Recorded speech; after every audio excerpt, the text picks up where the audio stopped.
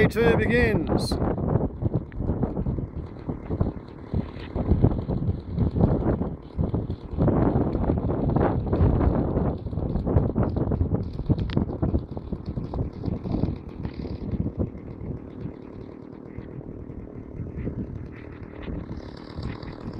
Day 1 haven't been quite successful, but today I haven't brought the tripod,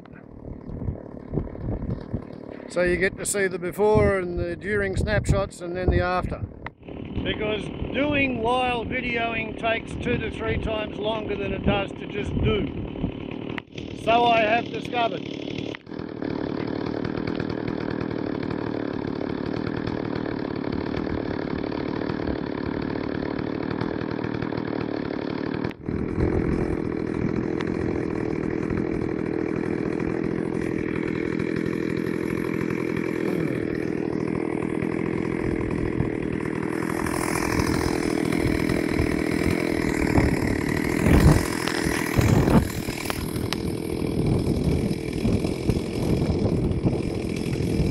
One tank of fuel. Warbles on a lot to YouTube. Ciao.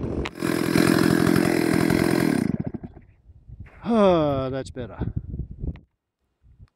Yesterday,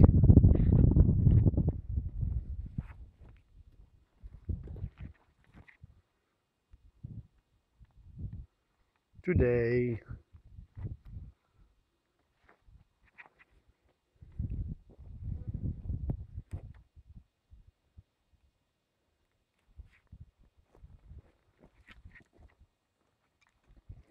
a lot of people have mentioned potential firewood. As you can see, these are cut to lengths that I can shift, not cut to lengths that are going to fit anybody's firebox. I'm pretty sure my next door neighbour will let anybody who wants to pick among the pile and then recut it to fit have their fill of it, but firewood's just not that scarce in these parts. Anybody who's got a forest has got half a forest of dead trees. Anybody who's after firewood, they cut it to the length of the firebox the first time, which means lots more cuts. Quite honestly, lots more fuel, lots more time. Whereas I just feel like being able to drive to town along my superhighway. It cost me $1,200.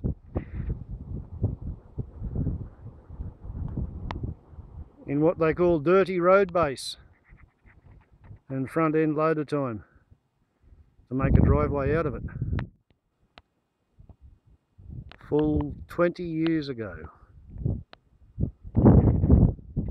And as I mentioned, Walkabout 16, the leprechaun, 29 years ago when I bought the bit of paper that said I'm responsible for the 100 acres, I've been expecting these 3 trees at some point to fall down across my driveway. Don't know when it's going to happen. 2 out of 3 of them are now on the ground. As long as the 3rd one doesn't land on me, I'm just going to be pleased with that.